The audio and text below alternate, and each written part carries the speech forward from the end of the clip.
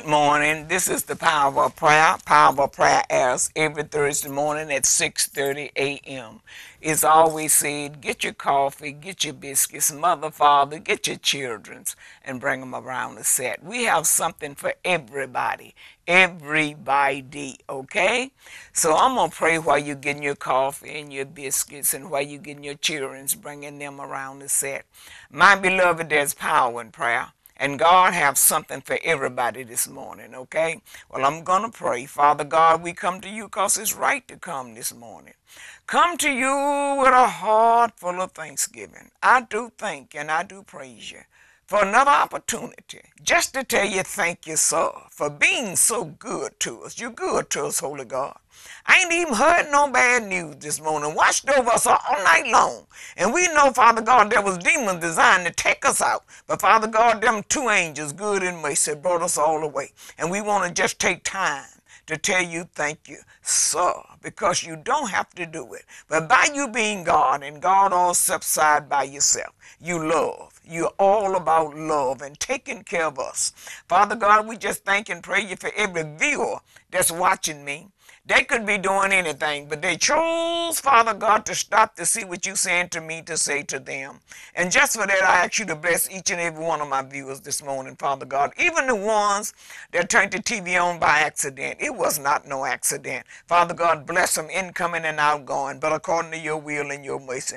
Let's do this be one of the best days of their life. Because, Father God, there's power in prayer. And I just thank and praise you, Father God, for being able to sit here and bring your message, Father God. Tell your people what you're telling me to tell them. And, Father God, that is to be strong and courageous in times like this.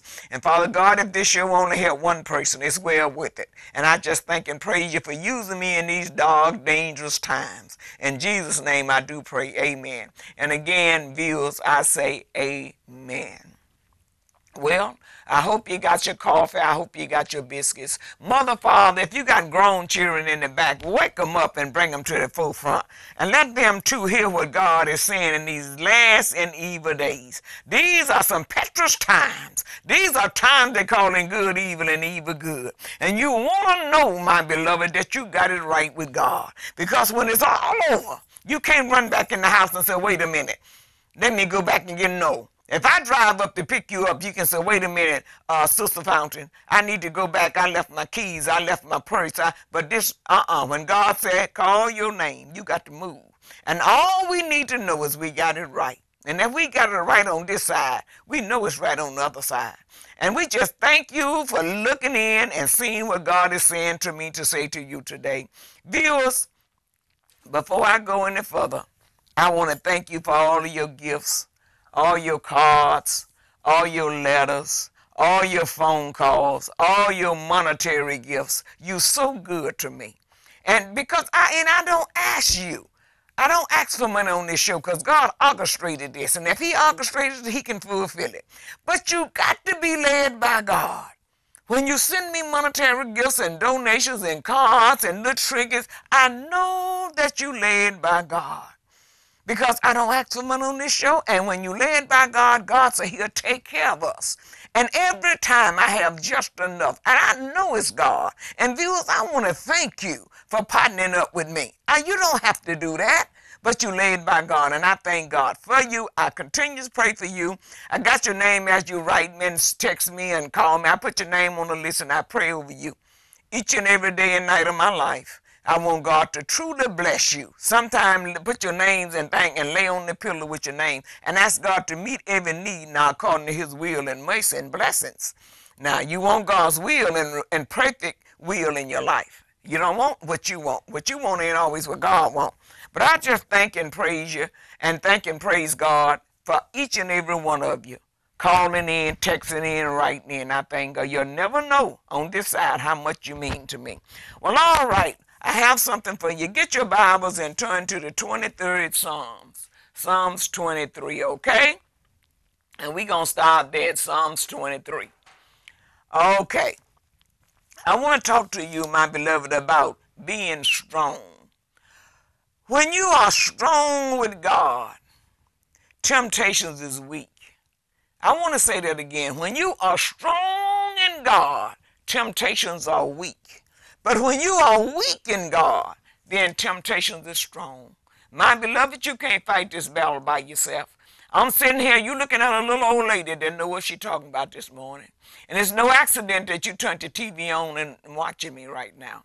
Because every word that proceeded out of my mouth is straight from the throne room of grace. You can't walk this highway by yourself, my beloved. You're going to need the Lord. And as I said, get to that 23rd Psalms and rest right there. I'm coming. But my beloved, we's in a time now. I'm telling you, we's going through the whole world look like it's going in the wrong direction. But we know that God is able. We know nothing can happen unless he allows it to happen. And we just thank God for Jesus this morning. We thank him for Jesus. Be strong and be courageous. Just be strong. I know I don't call names on my show. I just don't do that. And some of you say, you can call my name and you can tell my testimony. No. You come on here and tell your own testimony. I know my testimony. But I thank God for you. But my beloved, look at me. If you never hear nothing else I said and proceeded out of my mouth, you better be strong and courageous. You got to be a bold soldier now. Because I get calls, and I don't call names, like I said, I just don't do that, about these jobs, about how these, but you know, eventually they treat me so bad. My beloved, if you can't take it, you can't make it. And I'm not saying that being braggadocious, but I'm telling you, I mean, people hate me without a cause. And I sometimes say, God, and he said, just you learn from that. That's going to take you to your next level. The way these bosses and the way these people treating you, they abusing their power. They want to make you say you a child of God, they want to make sure. They want to squeeze everything out of you, everything that's not like God out of you. But what they don't know, I don't have anything in me that's not like God that I know of. I know when they come into me with a Jack Johnson uppercut, I can't come back with a Muhammad Ali. But I got a Father who knows it all. All I can say is Jesus in my spirit. Now, we can't go on these jobs and talking, Jesus, no, you have to just let the Lord do it his way. I know this person come up in my face, just spitting and talking, and I just looked at her. I just looked at her, and finally she calmed down. And for it was all over with, she laid her hand on my shoulder because she didn't get what she wanted. I'm not going to give you, evil woman, evil man out there, I'm not going to give you what you want. What you want is me to fight back so you can say, I know she wasn't a Christian. I know, my beloved, read my lips. These traps are set to take you to your next level. I don't care what they're doing on your job. If God make them fire you or get rid of you, he got something better for you. But what you got to do, my beloved, you got to let the Lord do it. You can't talk back and, don't say a word. And there's so many opportunities. You got to talk back and straighten them out. They be wrong 99% of the time. 99.5% of the time. But they just want to show you that they got power, so they think. But one day, in the by and by, it's all going to come up again. My beloved, hold on and hold out. If you're just doing it for my sakes. If you're a child of God, you got to take something. And it's only going to take you to your next level. Because I know I'm going through something. But I heard God. I was walking out of my den into my bedroom. And I heard God said, this is what's going to take you to your next level. And I'm geared up. Every time they come up in my face with something, it's always something I did. Always something. I know I just laugh. Have a good day today. And they don't understand it. They're trying to confuse you. But if you give them love and kindness, you confuse them. You never had no power and get a little opportunity. But I want to let them know it ain't the leaning tree that fall all the time. And who that's for, it ain't the leaning tree. My beloved, you better be careful how you treat people. You better be careful. Even if you ain't saved, you still got to be careful how you treat people. Because you don't know who God is. I was a little girl and I heard her saying that a lady had cleaned her house up real nice.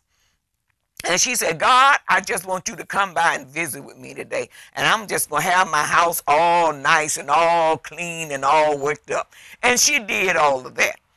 And so late that evening, she said, God, I thought you was coming by. I had my house clean, dinner fixed. He said, I did come by. That old man that came by on the bicycle, that asked you for a drink of water, you turned him away. That was me.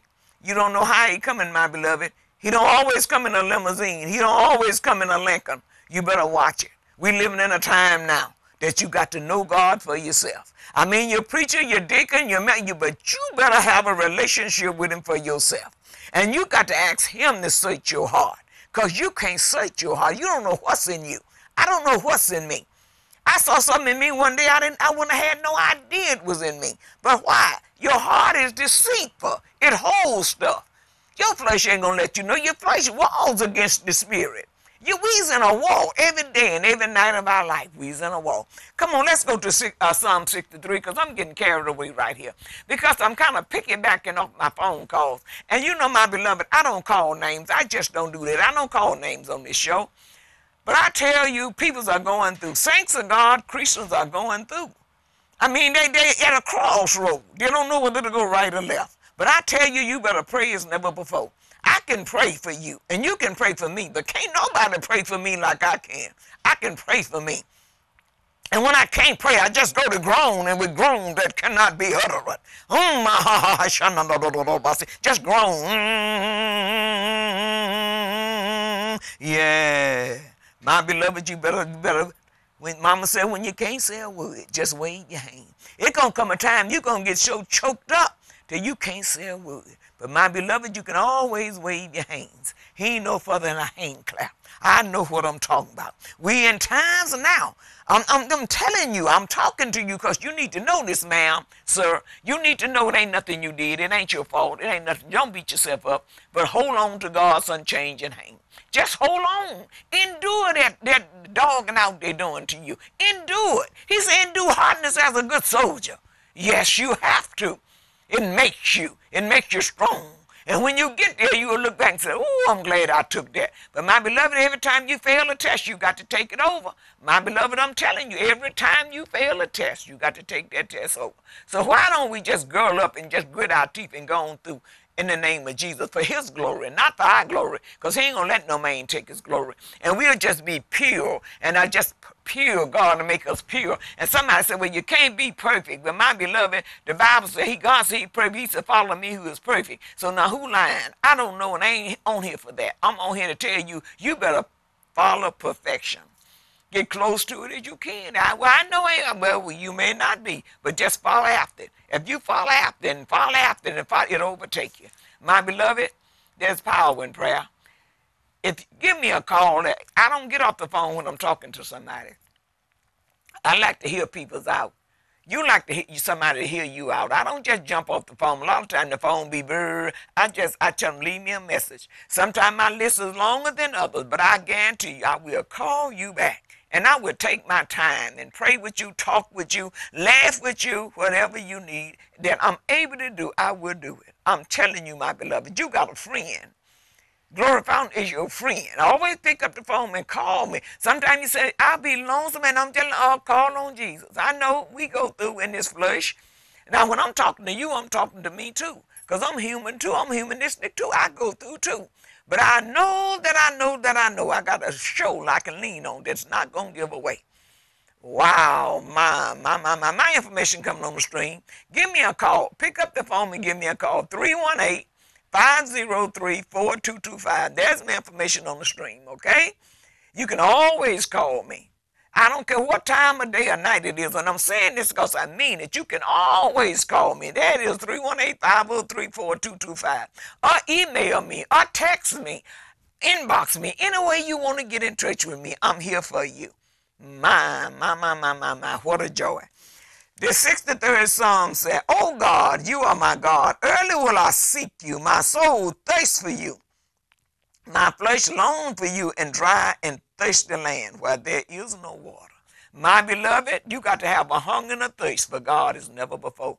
As I always say, you have to go after him as a hungry hound going after beef, ride him all the way. You got to hang on to him, because I tell you, we living in a time they calling evil good and good evil. You just go to that 23rd Psalm. You don't have to get to the 23rd Psalms. I was in number 1. I'm down to number 2. It says, so I have looked for you in the sanctuary to see your power in your glory, because your loving kindness is better than life. My lips shall praise you. My beloved, we got to praise him as never before. We got to go after him as a hungry hound going after beef. We got to ride him all the way. My beloved, the Lord is good all the time, and all the time he good. And we got to, I don't care what time of night it is, if you wake up, if you don't even get up, say a little prayer to the Lord. Whisper a little prayer, sing a little song to him. He's closer than you think. And all he wants us to do is make love to him and get intimate with him, because we're going to need him. My beloved, we're going to need him in times like these. And look, let me stop in here and tell you this. Viewers, the ones turn the TV on by accident, I don't care who you are, read my lips. Do not, please, I behoove you, I beg you, do not call me asking me nothing about no Trump or no shutdown.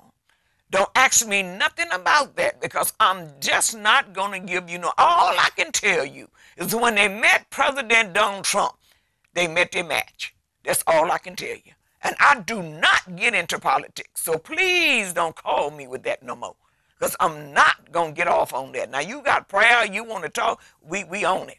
We can do it. But all of this about to shut down, I'm not getting into that. That is not what this is about. This is the power of prayer, which means what? We pray.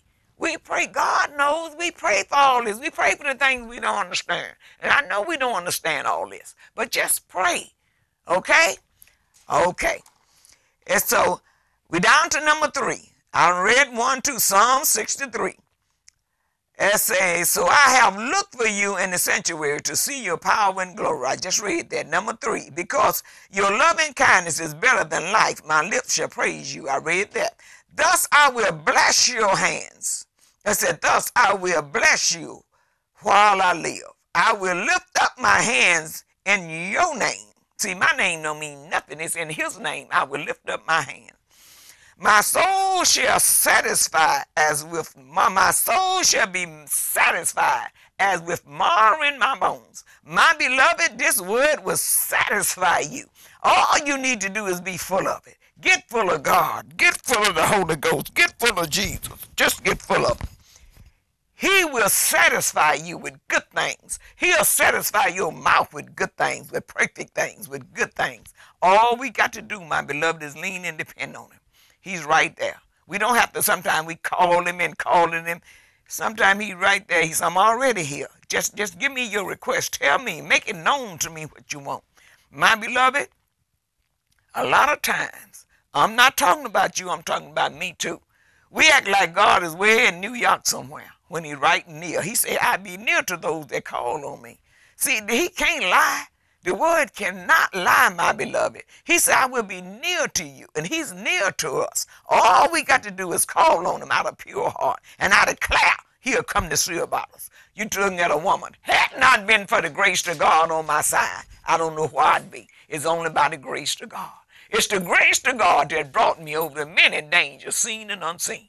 Oh, yes, it is. It's the grace of God, and I thank him for it. Okay, it said, when I remember you on my bed, I meditated on you in the night watch. See, lay up on your bed and just meditate on him. Sometimes he'll just rock you and shake you, and he'll shake you and rock you. And you just give out a little old groan.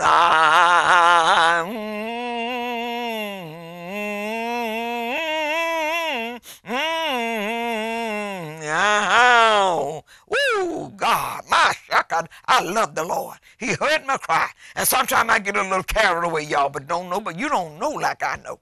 I was lower than low. He reached way down and picked me up. I was sinking in marrow clay, and God reached and gave me a hand. And since he saved me, 40 years ago, I ain't had no mind to go back. Somebody said, well, I look back, you don't know where I come from. Maybe you didn't come from where I came from.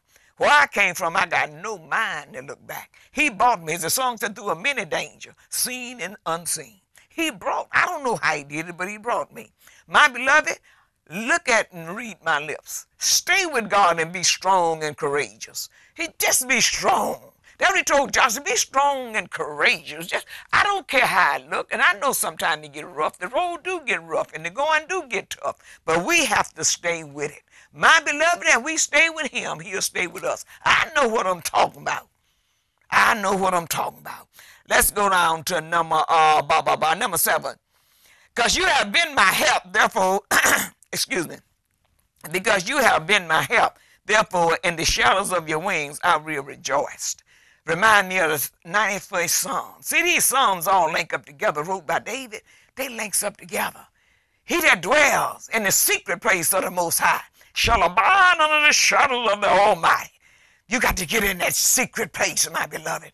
Then you can abide in the shadows of the Almighty. How you get to hell, baby?